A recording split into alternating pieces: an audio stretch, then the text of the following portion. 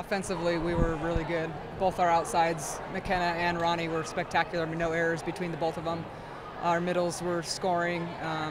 So I think offensively, we did a good job. Our passing was pretty good, and Lindy did a great job distributing the ball. So offensively, we were hard to stop, and I thought our block was pretty good. We were getting over in good spots, and so I think when you serve tough, and I think we could have served a little tougher, but it was good enough to get our block set up in good places. So I'm really happy with the way we played tonight.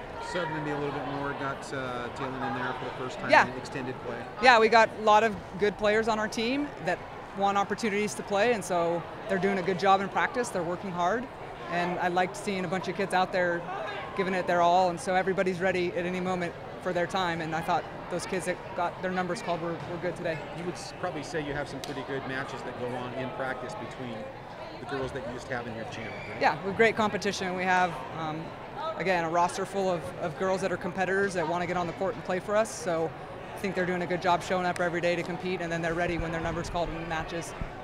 Do you feel like your girls did a pretty good job, obviously, there of kind of hitting the reset button, because conference play is such a difference from everything else with teams that have seen you over and over and over? Yeah, we talked about that. This is the new chapter of the season for us. It's West Coast Conference, so we're excited to see some of those teams, obviously, that we're familiar with, and Pacific was the first team up. So it was exciting for us to open up at home, and we're excited to play St. Mary's on Saturday, and we get a little home stretch here. We'll be on the road next Tuesday, but then we come back home. So they're excited to challenge themselves, and yeah, we want to keep moving forward and keep getting better.